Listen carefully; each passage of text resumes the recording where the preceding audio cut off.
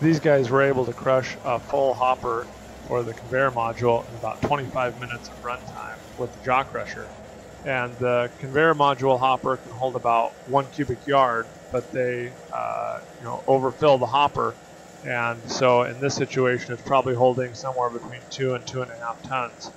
And so when the hopper was full, they would shut the jaw crusher off. And then it took the hammermill about an hour to process the hopper. So the jaw crusher was only running part of the time for this operation.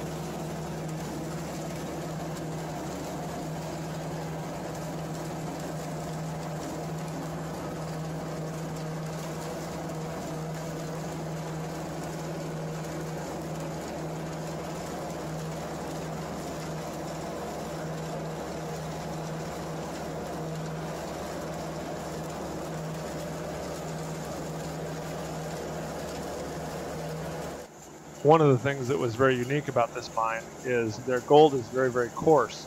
And so unlike most mines that want to crush as fine as possible, these guys actually had a screen that was fairly large. And so in some of the shaker table videos, you may be able to see some larger pieces on the shaker table.